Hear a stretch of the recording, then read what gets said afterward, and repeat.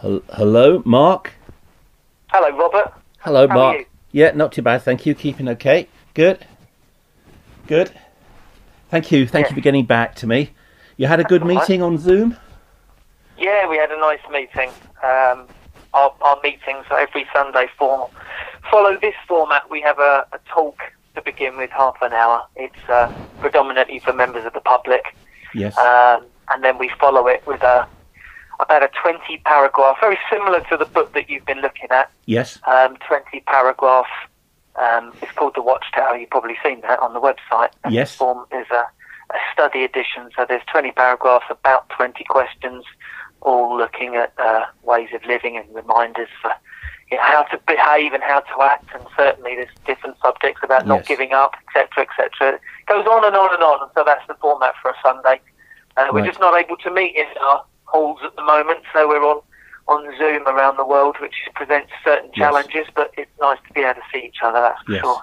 Well, I will be able to speak on Zoom in about a month's time. I've changed the contract for my phone yesterday, Right. and Yes. it takes a month to work through, but I'm going to have unlimited data on the phone. At the moment, I've got very little data. A friend has put Zoom on this phone, but I think, I've got such little data, it'll all be used up, you see? Yeah, sure. Oh, you don't have Wi-Fi, I take it? Sorry, what do you mean? Do you have Wi-Fi internet at home? Oh, no, wherever you're living? no, I don't. I just have this phone. But I'm going on to unlimited data on the 22nd of January. I've decided to pay a little bit more, so I'll be able to do Zoom. So maybe we could speak on Zoom in the future, but you'll need to explain very slowly and very simply to me how to use it, because I don't have a clue. Okay, that's understandable. Are you local? Is that of interest? No, Port Slade is near Brighton, isn't it, or Hove? Yes. No, I'm along the coast. I'm in Devon. Oh right, okay, so quite a way away. Yes. But your number had a mobile phone number on it, because if you go to find a congregation on jw.org, it is difficult to, if you ring a landline, often people don't get back to you, Mark. Yeah, understandable. Yeah. So the way that our congregations work, again, I apologise if I'm insulting your intelligence, is we don't have a sort of a priest as such. In fact, we don't have one at all. I don't know why I said as such. We have a group of appointed men called elders. I am one of those, just so you know who you're talking to, and we kind of oversee or shepherd the congregation together as a body. The way our congregations are established, we try to follow as closely the first century Christian congregation as we possibly can. So you'll find in the Bible terms such as appointing elders and ministerial servants, of which we have a number of those that meet certain biblical qualifications, which are all outlined in Timothy and Titus, etc. So there's 8 of us in Port Slade. In fact, I'm surprised. I mean, it's interesting. I've got quite a few friends down in Devon. So if at some point you wanted to visit, when we finally decide we're able to go back to our Kingdom halls, there's plenty of options down there. I don't have a car, so no, I don't have. Right. I don't have transport. I'm a very poor guy. You said ministerial servants are in the Bible. I know the Bible mentions deacons and elders. Where does it mention ministerial servants? Yeah, let me just pull up my Bible.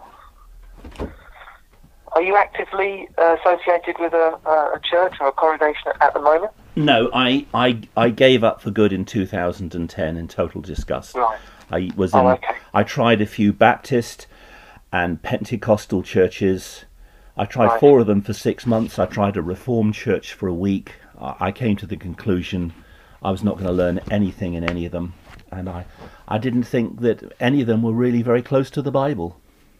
Right. It seems to be more about status within a group and the family who run the business, because I think a lot of it's a business, getting all the money. I don't think it's about God at all. That's not to say I'm saying that every single person going to every single church is lost or a hypocrite, because I certainly believe there are far better Christians than me, more knowledgeable of the Bible and better Christians than me, who go to all the denominations, even pretty corrupt ones like the Catholics or liberal ones like the Anglicans. The trouble is, I don't think there's many genuine Christians in organised religion. I think most of it's hypocrisy. Yeah, well, I wouldn't disagree with you. I mean, we're all extremely imperfect as a human race, trying to do our best. We, you know, I meet a lot of people that aren't Jehovah's Witnesses that are lovely, very charitable, don't have a religious or biblical or God-fearing bone in their bodies by admission, but they're still very nice people. But you're right, sadly, in a lot of religions, there seems to be hypocrisy, which is a sad thing, really, because we've got far away from where things were supposed to be, really. It's not that there is hypocrisy. It's that when you find outright total hypocrisy, where the preacher is covering for his son or daughter who've done something totally different to the church beliefs and totally different to his own preaching, then the preacher boy will turn around and defend his family. He'll defend his family to the death, even though they are hypocrites who are doing the very opposite of what the church standards are and what his preaching is. At the end of the day, it's about, for some people, it's about being leaders in a group. It gives them a sense of authority. I remember I heard a story about a man who worked in a Kentucky Fried Chicken restaurant with teenagers. He was in his 40s. He wasn't a manager. He was a member of the crew. He wore a demeaning Kentucky Fried Chicken uniform. This is in America, not in Britain. He had to wear a Kentucky Fried Chicken uniform, a demeaning hat. He was in his 40s, and he had a low-paid, demeaning job. But in the evening, when he went to his religion, he was an elder. And he's never going to give up his religion to the day he dies, because it gives him status within a group. Right, because that's what he wants. He doesn't care what the Bible says. He doesn't care if his religion is faithful to the Bible or not. He has an elevated position. He's an elder.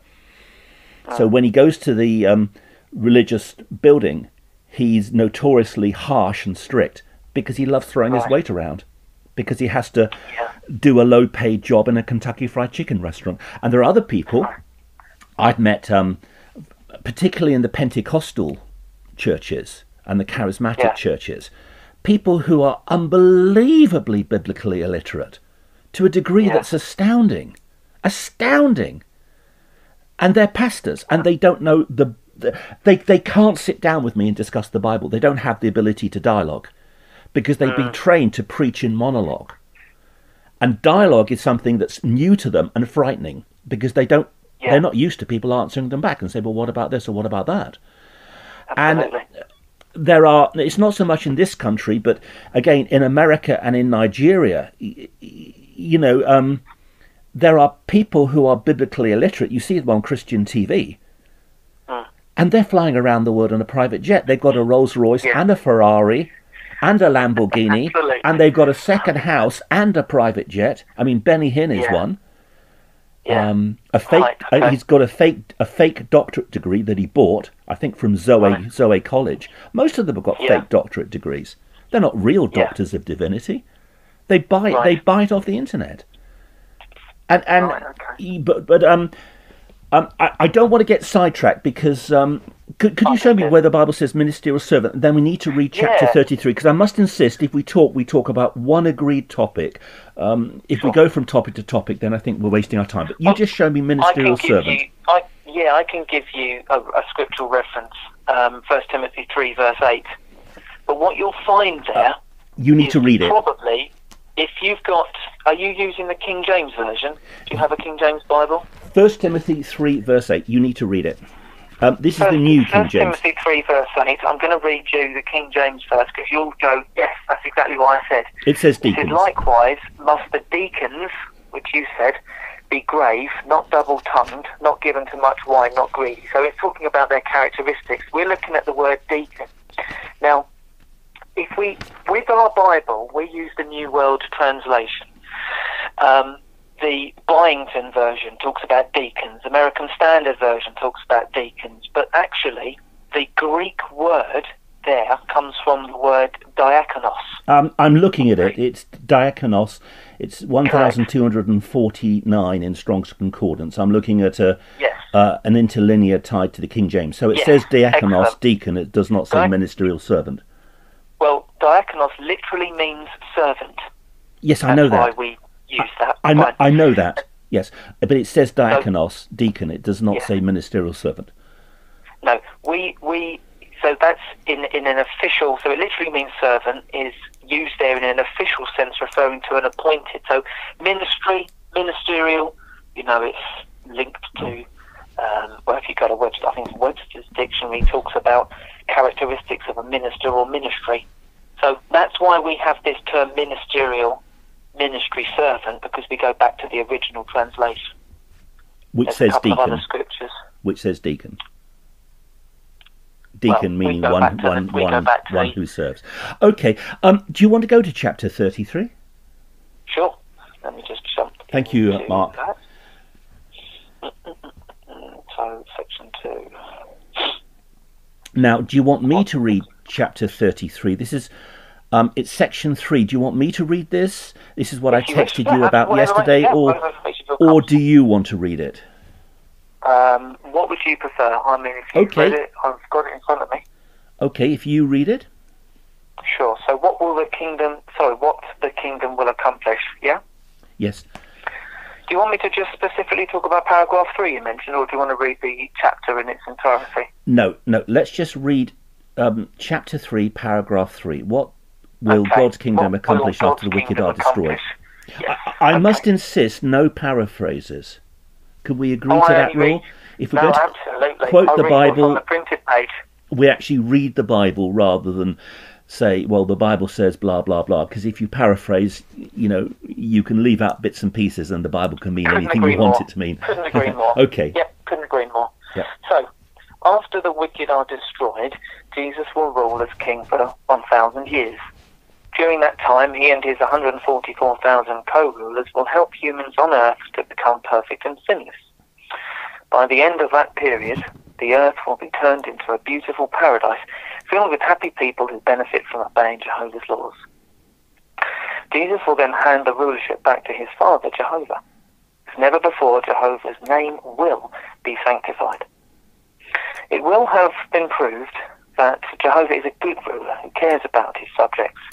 Jehovah will then destroy Satan, the demons, and any others who choose to rebel against his rulership. The perfect conditions brought about by God's kingdom will last forever. Thank you. That's what the paragraph says. Thank you. The first thing that struck me was line 2. During that time, he and his 144,000 co-rulers, this is during the millennium, the 1,000 years, will help humans on earth to become perfect and sinless. Now, I've read somewhere in your literature that these co-rulers, Mark, have I got this right, or am I wrong? When they're resurrected not as human beings, but as non-human spirit creatures. Correct. That is our understanding. So Fred Franz and Judge Rutherford and people like that. Research, haven't you? Pardon? Yes. You've done your research. It's good. Nice to hear. Yes, of course I have. Otherwise, I'm wasting my time. Yes, absolutely. It's a bit of a shock that you're saying that these 144,000 anointed are going to be resurrected not as human but as spirit creatures. I find that very difficult to accept. Okay. Why is that? Pardon? Why? Can I ask why? Or was that a statement? If you wanted to elaborate further. Whenever the Bible talks about the resurrection, it's talking about the resurrection of the body. Body is soma in Greek. For instance, Jesus himself resurrected as a man. 1 Timothy 2:5 states that Christ resurrected as a man. If I read from verse 4, I was corrected by a very clever lady once, because the verbs aren't actually in verse 5. Which was the chapter, Robert? 1 Timothy chapter 2, verse 5, but I'll read from verse 4. The verbs come from verse 4, and the verbs are present tense. The tense changes in verse 6, but the context for verse 4 and 5 is present tense, and Paul's writing in the late 50s. about 30 years after the resurrection. So Paul writes in 1 Timothy chapter 2 verse 4, who desires all men to be saved and to come to a knowledge of the truth. For there is one God and one mediator between God and men, the man, that's the word anthropos in Greek, Christ Jesus. So 30 years post-resurrection, in the present tense, Paul is referring to Christ present tense as a man. Okay, see what you're saying. So I would see that as an example that Christ resurrected as a man. If other human beings are going to be resurrected as non-human spirit creatures, not as men, different to Jesus Christ, then, there should be good evidence for that in the Bible. Why are you saying that that's present tense, as if Paul's writing, as if... What's giving you that indication? Well, I'm not a Greek scholar, but I have checked out people who are a lot cleverer than I am, and the verbs are present tense. Okay? It doesn't say who used to desire or who did desire all men to be saved. That would be a past tense. It doesn't say who will desire all men to be saved, as if that's a future tense. It's written, verse 4 is written in the present tense. And the tenses remain the same until verse 5. It only changes until verse 6. Who desires all men to be saved and to come to a knowledge of the truth. For there is one God and one mediator between God and men, the man Christ Jesus. How does your New World Translation read with regard to verse 5? Do you want me to read? May I, just because there's sentence starting, read from verse 3? Yeah, okay. Sure. Thank you. This is fine and acceptable in the sight of our Saviour, God, whose will is that all sorts of people should be saved and come to an accurate knowledge of truth.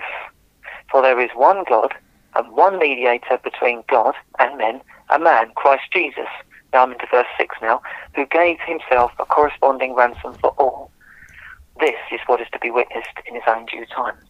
So I've got to reply, because for us, we're talking about God, Jehovah, in verse 3 and 4 and 5.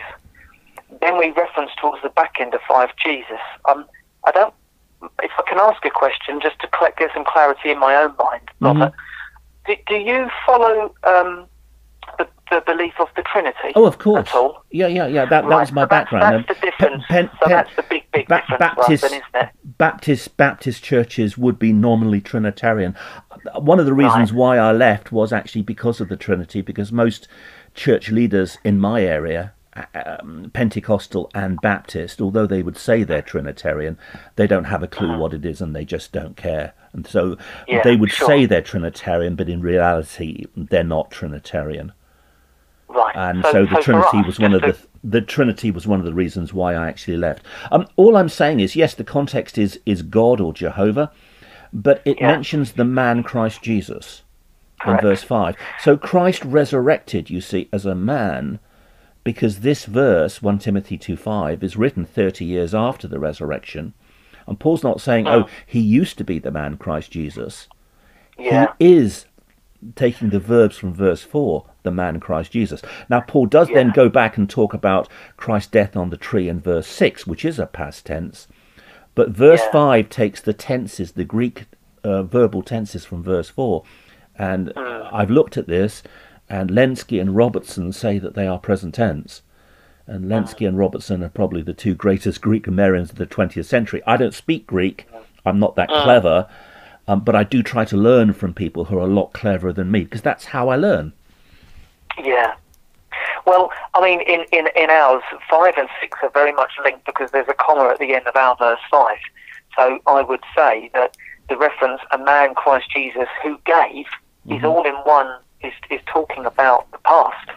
I don't see any present there because of the link between verse 5 and 6, certainly in our Bibles. For there is one God, okay, we believe that's Jehovah, the Father, and one mediator, now we're introducing Jesus. Yes, present tense. Between God and men, a man, Christ Jesus, who gave himself. So there's no break there. To me, Paul is referencing Jesus, a man, Jesus, who gave. And that word gave is pretty, well, it's clear to me.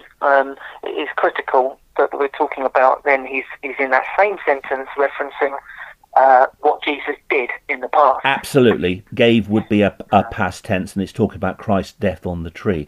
That's obviously what you're saying about the commas, a very valid point, because of course there were no full stops or commas in the original Greek. That's put in by the English translators. So you're making a very valid point, but there are so many verses, you see, that talk about Christ post-resurrection as a man. So, you know, for you to say that... Do you have another one at all? Oh, yeah. I'm not trying to pin you here. Yes. I'm very interested, I'll be honest. Yeah, okay, Acts 17:31. I've been at this for hours. I've been looking at this for many, many hours. Do you want to read it? Acts 17:31? Yep. I'll read it from... Are you happy for me to read it from the New Word Translation? I don't mind where you read it from, as long as you tell me where you're reading it from, so everything is referenced. Otherwise, I've got a pen here and I'm scribbling notes as we go along. Yes. Yep. Sure, understood. So this version says, because he has set a day on which he purposes to judge the inhabited earth in righteousness by a man whom he has appointed, and he has provided a guarantee to all men by resurrecting him from the dead. Okay, so Acts 17:31 says more or less the same in my version. I'm reading from the New King James. Because he has appointed a day on which he will judge the world in righteousness by the man, all right, notice man, whom he has ordained. That's obviously future tense. That's talking about the future judgment, which hasn't happened yet.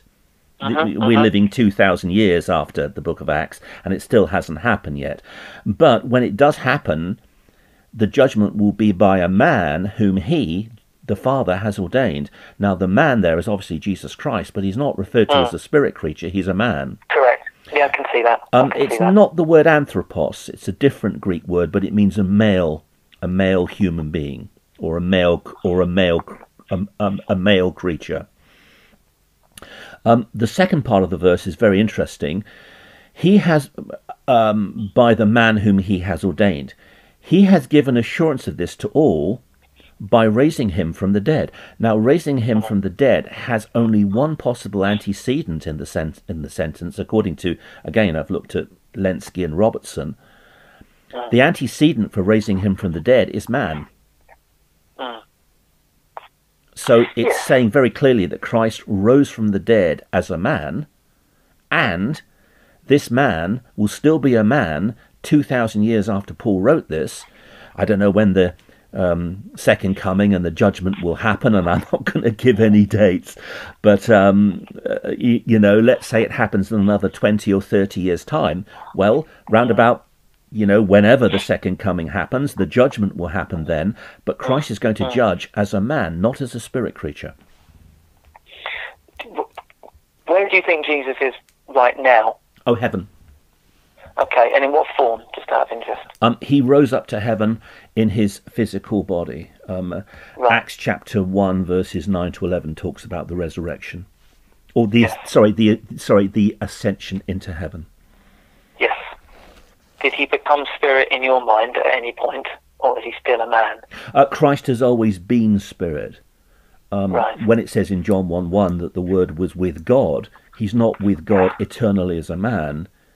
Okay, he is the same spirit as the Father and the Holy Spirit.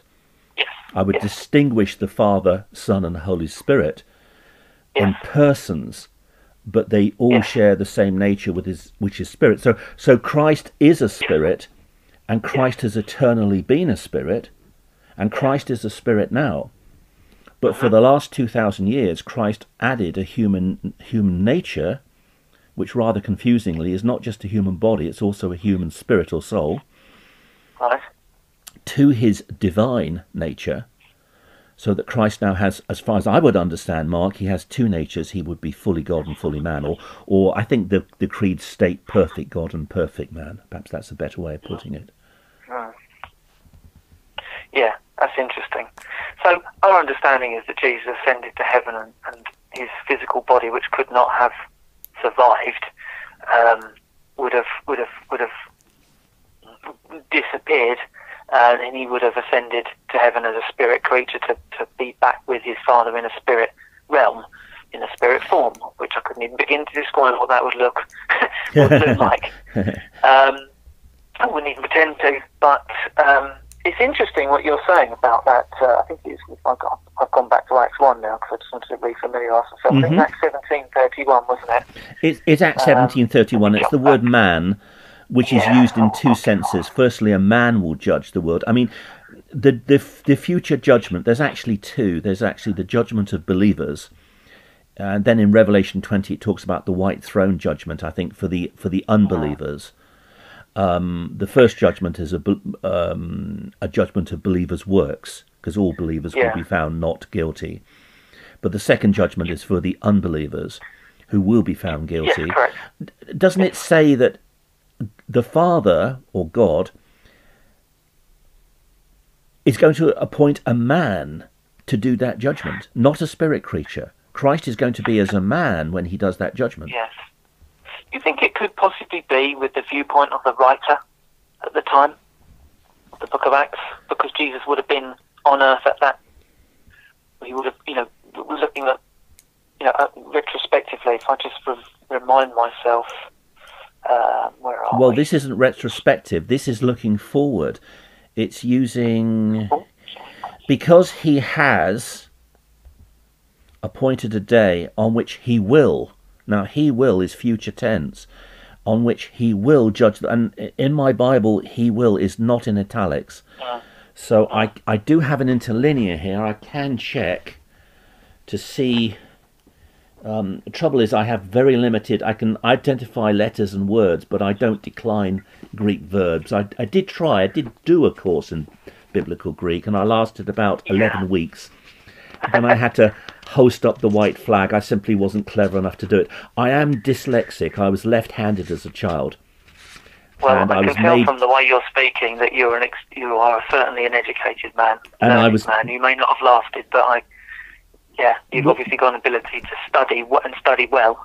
Well, I didn't go as far enough in Wenham's Greek to do the. It was when I was at university to do the 2-credit course in Biblical Greek, so I didn't actually go that far. But the sad thing about me is what my life might have been if my lefty teachers in the 1960 at primary school hadn't made me write with my right hand, because it made me stutter very, very badly. And it held me back academically for many years. I still can't spell today. I simply cannot spell at all. My spelling is the level of a 12 or 13-year-old. However, got a degree. Wow. Well, we've got Acts. It was written by Luke. It was completed around 61 CE, but it was written from the time Jesus died. So probably chapter 17 would have been written after he'd actually left anyway. So he wouldn't have written that as if he was in the same room as Jesus in front of him. So that doesn't really help me. I would have to do a word study, because the word is not... The word is he is about to. He is about, which might not be a verb. It's 3,195 in Strong's Concordance. I'm looking at an interlinear. Mulemai. He will is certainly future tense, because he has appointed a day on which he will, future tense, judge the world in righteousness by the man whom he has ordained. It seems to be fairly clear, Paul is saying, with Luke writing this, that God is going to judge the world by a man. At least that's the way I see it. If there's some sort of convoluted, well, he doesn't actually mean that, he used to be a man but now is a spirit creature, that kind of making it very convoluted and very confusing. And it also very, very clear in Acts 17:31 that Christ rose from the dead as a man.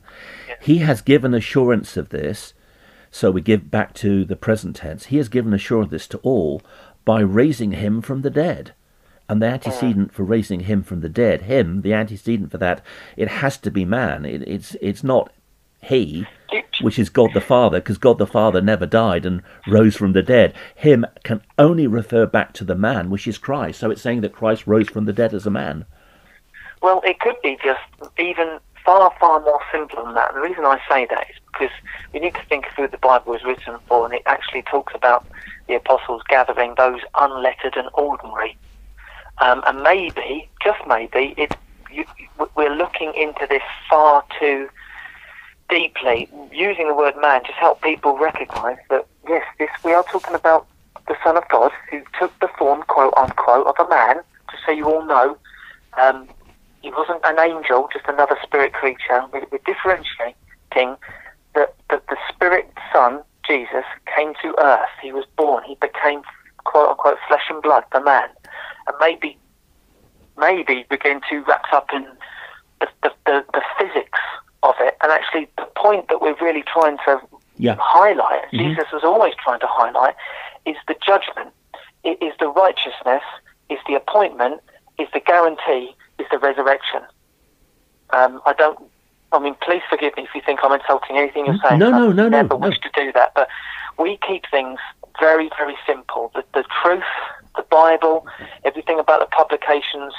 We don't use great wordy Latin, Greek. That's what that's what the false religion tried to do. They kept the Bible in Latin for as many centuries as they possibly could, and kept the core message of the Bible away from the common man. That's in part why our Bible is remove words like thee and thou and things like that. We try to make it understandable whilst not losing the core message. Does any of that sort of make sense, that we could be getting wrapped up in the physics of it? I mean, I know to you it's got a bigger picture, because if we are talking a man, then that throws out chapter 33, what we started reading earlier. Well, what didn't Jesus himself in John 2 say that he was going to raise up his physical body? He was going to resurrect from the dead in the body that he was going to die in. John 2. Yeah. 19 to 22. John chapter 2, verse 19 to 22. Soma in Greek is the word body. When it applies to a human being, I did do a bit of research reading Robert Gundry's book on the word soma, and he went through the whole of the New Testament to show that when soma applies to to a human being, it always means a physical body. It never means a body made out of spirit. So John 2:19, Jesus answered and said to them, destroy this temple, and in 3 days I will raise it up. So now the Jews misunderstand him in verse 20. Then the Jews said, it has taken 46 years to build this temple, and you will raise it up in 3 days. Now here's the key verse. I don't know how your Bible reads. Verse 21. But he was speaking of the temple of his body. Body is soma. Correct. Yes, we have the words talking instead of speaking, but other than that, everything else is as you said. Verse 22, therefore, when he had risen from the dead, his disciples remembered that he had said this to them, and they believed the scripture and the word which Jesus had said. So it's talking about the resurrection from the dead in verse 22. And when Jesus said, destroy this temple, and in 3 days I will raise it up, he's talking about the temple of his body, verse 21. He's going to raise up his physical body. That's what Jesus is prophesying here, and that's what I believe happened. I believe Jesus rose in the same physical body that he died in. So our reference on that verse 21 is that the comment by Apostle John, who was a writer, Jesus was using figurative speech, comparing his anticipated death and resurrection to the demolition and reconstruction of a building. I'm sure everything he said was in illustrations. Without an illustration, he would not speak. I think the scriptures tell us, don't they? So to help them grasp the message, I don't see anything about, yes, I see in verse 22, when though he was raised up from the dead. I don't see anything there that comes out to me in his physical body. His flesh would have obviously started to decompose, no doubt, quite quickly. There's nothing there. It just talks about, again, the raising from the dead and them believing the scriptures. And I'm trying not to paraphrase, but what I'm doing by that is I'm picking main points, and I'm not seeing anything that talks about a physical body raising. Well, he speaks about raising. He speaks about, I will raise up, John 2:19, as you said there. But again, there's nothing to say it was spirit, to be fair, but there's nothing to say that it wasn't either. Well, the word body is soma in Greek. It's used in verse 21, but he was speaking of the temple of his body. Body there is soma. Yes. And Robert Gundry's study shows that soma in the New Testament, every time it's used and applied to a human being, it means physical body. It never means a body made out of spirit. You don't find soma applied to angels. It is applied to the stars and planets in 1 Corinthians 15, round about verse 40, I think, 38 or 40. But of course, they're not human beings. When soma, body, is applied to a human being, it means a physical body. And Jesus' words in verse 19, destroy this temple, and in 3 days I will raise it up. Surely that's prophetic. Could I reference another scripture to you? Pardon? Is that all right? Could I reference a scripture? Yeah, sure, along this point. Yeah, please. So, we looked at verse 21 and we said that he was resurrected by his Father Jehovah God in another body, not one made with hands like the Temple of Jerusalem, but a spirit body made built by his Father. If I could just get you to look at 1 Peter, if you've got it there, chapter 3. Yeah. It'd be interesting to see what your version says there, verse 18. Particularly the last part For of the last sentence. Sorry, Mark. I don't like taking things out of context. Yeah, First Peter 3, verse 18. Yes, sorry, Mark, I interrupted you. Okay. If you want to read all of the verse, rather than taking bits and pieces out of context, I'm not a fan of that. What does yours say? For Christ also suffered once for sins, the just for the unjust, that he might bring us to God, being put to death in the flesh, but made alive by the Spirit. So he died in his flesh, but he's made alive by the Spirit, meaning by the Holy Spirit. Now, in John 2:19 that we've just read, Jesus says he's going to raise himself from the dead, destroy this temple, and in 3 days I will raise it up. Here, he's raised up by the Spirit, meaning the Holy Spirit. And elsewhere, and I cannot remember for the life of me the other scriptures, but there's other scriptures that talk about God the Father raising him from the dead. Most Bibles that I've looked at, because I think it's a dative here, where you're addressing somebody in the Greek, like a sort of speech. If I'm preaching to you, that's the dative. Most Bibles read, put to death in the flesh, made alive in spirit. That's how a lot of Bibles read. It never says in any Bible or in the original Greek that he's made alive as a spirit. So it's a contrast between the flesh and the spirit. Put to death in the flesh, made alive by the Spirit, or it's in spirit that he's made alive. Yeah. Let me just double check something. I may well need, because we certainly don't profess to have every single answer. I'm not certainly a walking Bible scholar or an encyclopedia, but on that point, I'd be very interested if you'd allow me to do a little bit more research. Sure. And come back to Sure. you. I may not be able to give you the answers you're looking for, or even change your opinion, but thank you for that. Yes, sure. Looking at one now that jumps out. Going back to your book, page 137. The other thing about this 144,000, I'll just read the first 3 lines again. After the wicked are destroyed, Jesus will rule as king for 1,000 years. During that time, he and his 144,000 co-rulers will help humans on earth to become perfect and sinless.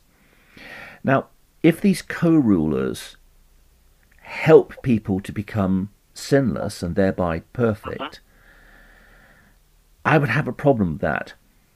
I've no problem that Jesus can forgive sins, because Jesus said that in Mark 2:10, but that you may know that the Son of Man hath power on earth to forgive sins. When I memorize the Bible, I tend to memorize the King James.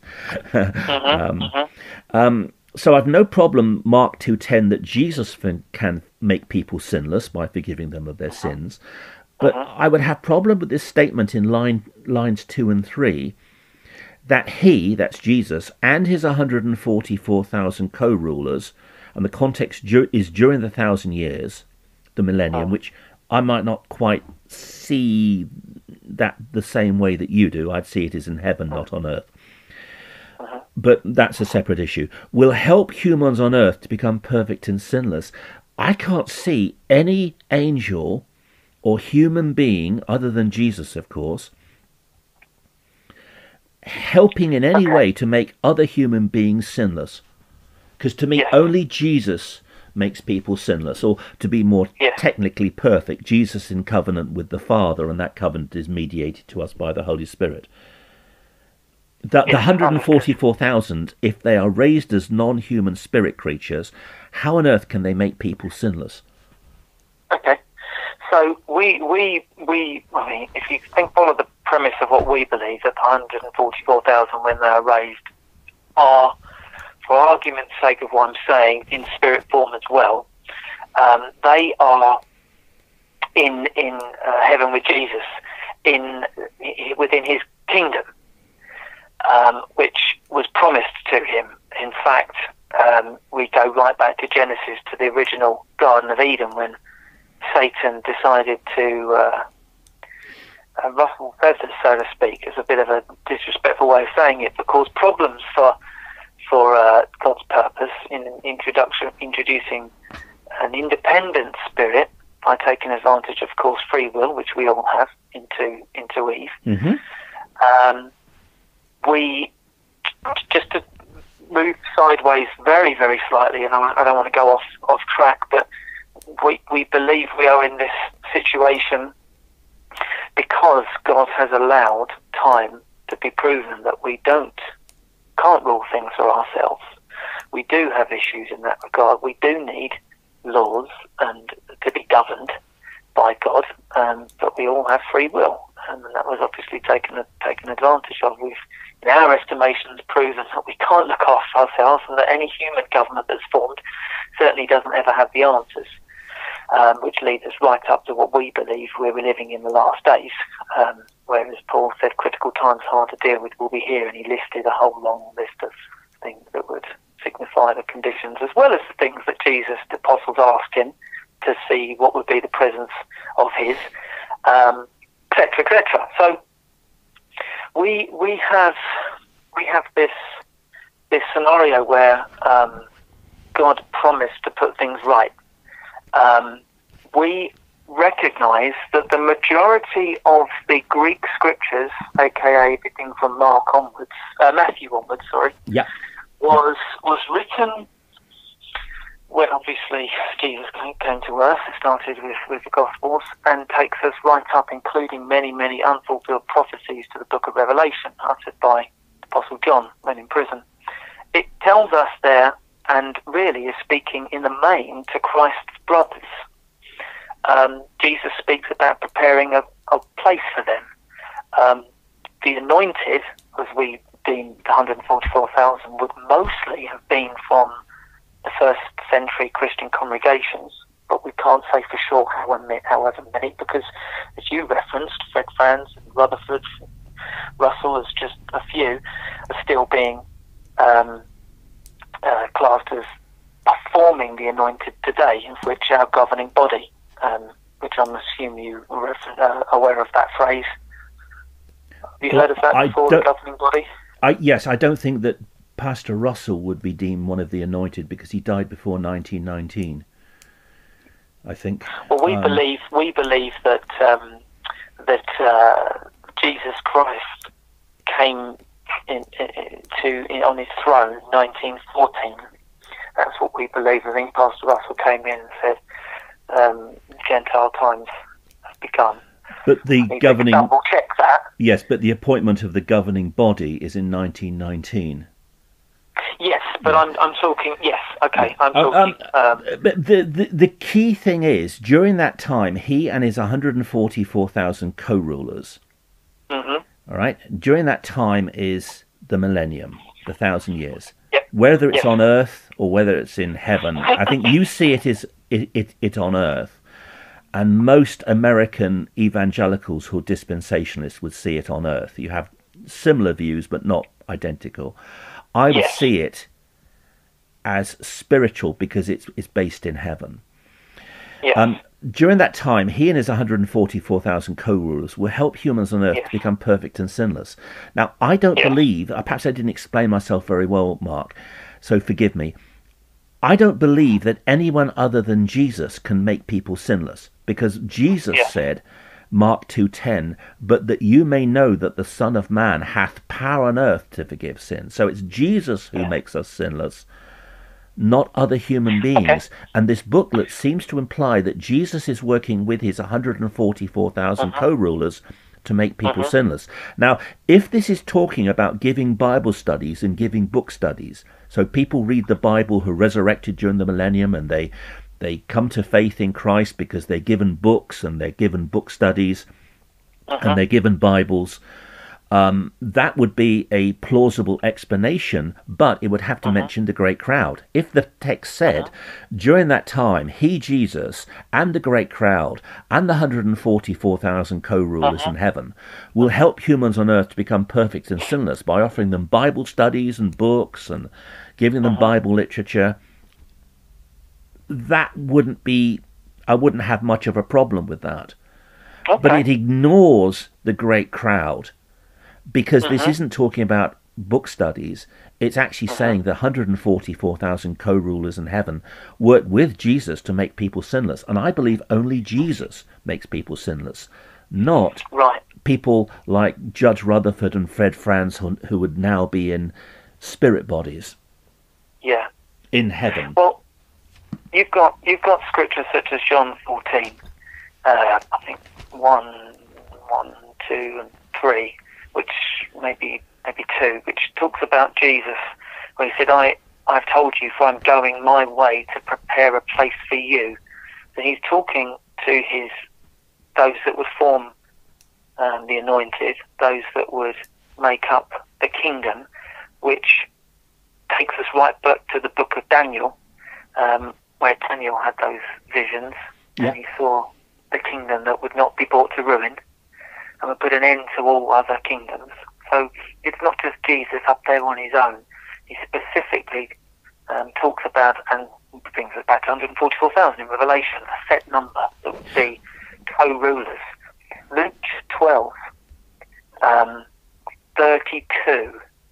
Have no fear, little flock. Your father. Sorry, what you reading now? Luke chapter 12 is a Bible. Oh, Luke. Sorry, I beg your pardon. Luke chapter 12, I was sure. in John 14, and now I'm in Luke 12, 32.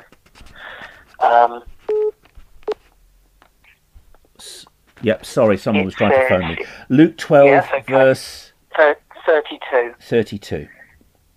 Fear not, little flock. I'm reading it from your Bible, I believe. For it is your Father's good pleasure to give you the kingdom. That's not what I'm talking about. It's got nothing. I'm not talking about the kingdom. That's a separate issue. I'm trying to. Well, I know what you're saying. I'm trying to just say that the 144,000 have been given a special place. They're not angels. They're part of God's kingdom. They're part of Jesus' kingdom, where they are the ones that will look after matters. They're not equal to Jesus. That would be highly blasphemous to say that, but they have been given a special place alongside him, the bride of Christ. You may refer to them as, that work with Jesus, that work to restore balance, and from their perfect place in the spirit realm, with Jesus by their side, or with, should I say, them by Jesus' side, have that ability, are given that responsibility to help him remove sin from the earth. So they actually do work with Jesus to make the resurrected ones on the earth, the ones resurrected to the earth, they do work with Jesus to make those resurrected ones sinless. Yeah. I can't accept that. I'm sorry, Mark, I cannot accept that other human beings have any part whatsoever in removing sins from other people. I made a profession of faith in 1985 in an Assemblies of God church, Peniel Chapel in West London, quite near to Kensington Temple. But I was brought up as a Catholic. I was an altar boy for a year or two when I was at Buckfast Abbey School at Buckfast Abbey. Now, in the Catholic system, they say Jesus forgives your sins, but Jesus has priests who help him. Yes? Jesus has, someone's just texting me, sorry. Jesus has priests who help him to forgive sins through 7 sacraments. Now, I vehemently believe that Jesus does have the ability to forgive my sins and to forgive other people's sins. Mark 2:10, Jesus says he has the ability to forgive sins. I do not believe that any man, any human being, any angel has any ability to forgive my sins or anybody else's sins. That's similar to the Catholic system, which says that Jesus gives grace to the Pope. The Pope gives this grace to a bishop, which is why the bishop has a ring, which all Catholic clergy have to go on their knees and kiss once a year.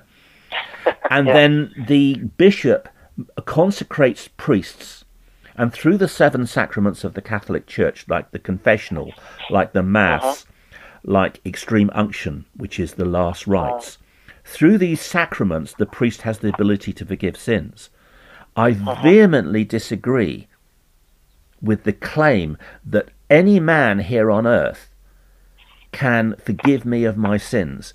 Now, many evangelicals will say amen to that, but then they treat their pastor, especially if he flies around the world on a private jet like Benny Hinn or Creflo Dollar or Kenneth Copeland, they treat their pastor exactly like the medieval Catholics treat the priest. They think that somehow their pastor, Benny Hinn or Kenneth Copeland, comes between them and Jesus, and the only way to Jesus is through Benny Hinn or through Kenneth Copeland or through somebody else they see on Christian TV. No human being, Mark, no angel, no spirit creature can forgive us of our sins. Only Jesus, in covenant with the Father and through the mediating work of the Holy Spirit, can forgive us of our sins. But I do not believe, I mean, I would disagree with, I don't want to go into who are the 144,000, because I think 144,000 are the great crowd, but maybe that's for another time. But I don't believe whoever this 144,000 co-rulers are, they do not make people sinless. They do not help Jesus to make people sinless. Only Jesus alone makes people sinless. That's something that Jesus does. The priesthood of Christian believers in 1 Peter, I think it's 1 Peter 2:9, is one of praise, not one of forgiving people's sins like Catholic priests. 1 Peter chapter 2 verse 9. I feel very strongly on this because I was brought up a Catholic. Yeah, no, I can appreciate that. I was brought up a nominal Catholic. I was never a passionate Catholic, and my family, my father was an Anglican, my mother was a Spanish Catholic, so that's why I had to be brought up a Catholic under the marriage contract. But it was all very, very nominal. 1 Peter 2:9. But you are a chosen generation, a royal priesthood, a holy nation, his own special people, that you may proclaim the praises of him who called you out of darkness into his marvellous light. So that's our priesthood. We are a kings, we are priests, but we proclaim the praises of Christ to other people. We do not go around forgiving other peoples of their sins, and nor do we work, because the Catholics will say the priest doesn't forgive you of your sins.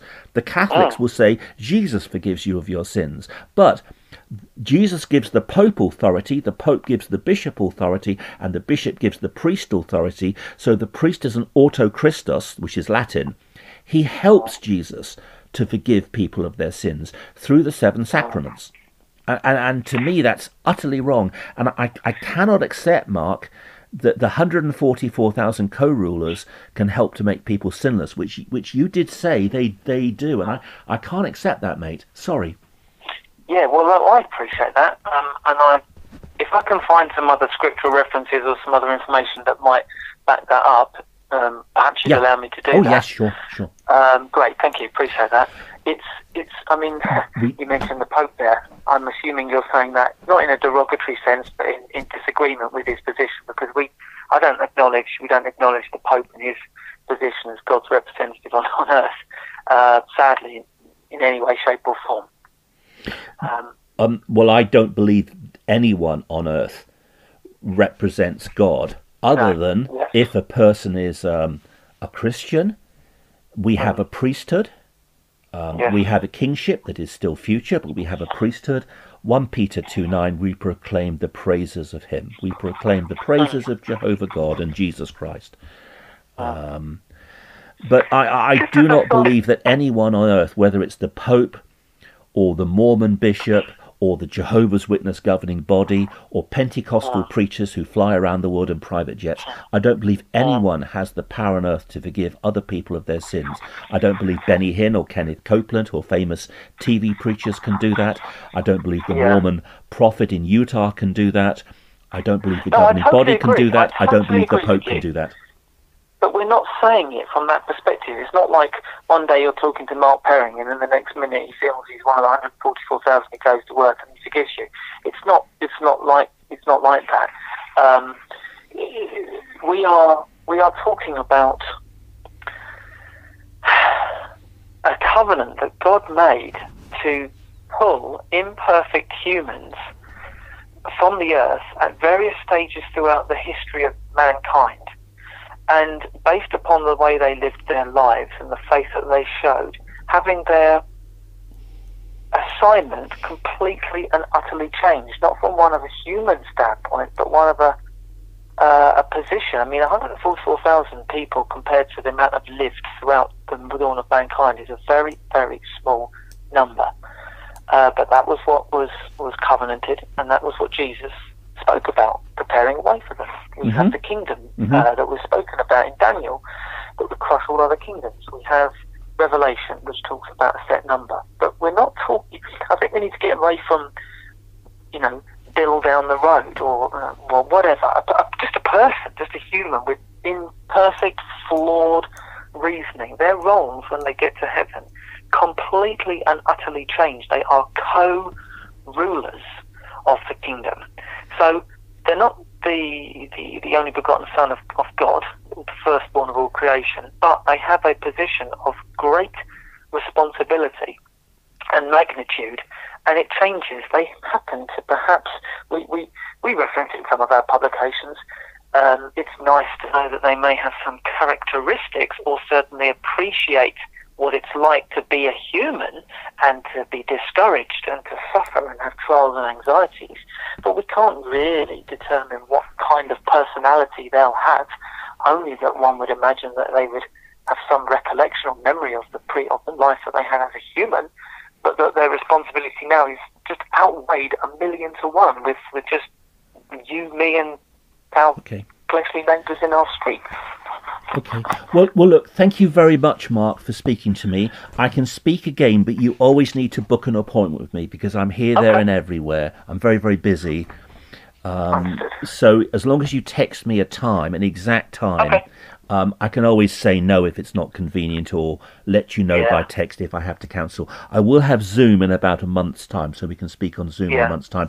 Another chapter is chapter 7 on the Holy Spirit. As a Trinitarian, I see the Holy Spirit as personal. So I've read Holy Spirit, God's Active Force, which is chapter 7.4 on page 30. So maybe that's something for another time, unless there's something else you'd like to look at, of course. If you want to look at something else... I'm more than happy to listen to you, and in terms of what you'd like to discuss, I don't believe it's appropriate for me to tell you what you need to know. I'd love to let you guide the conversation in terms of the themes that we discuss. Yes. Before we go, yes, sure. Would you mind if I asked you a question? Yes, sure. Sort of sure. yes or no, because I know you're a busy man. Do you believe that when we die, everyone...